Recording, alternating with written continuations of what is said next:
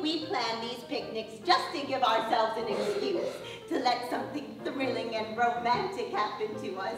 Our first production of our season will be Picnic by William Inge, and it takes place in a small town in Kansas where there's two households that share a yard. And it's about what happens when a young man comes to town and throws the women of the play through a loop and kind of disrupts their daily lives.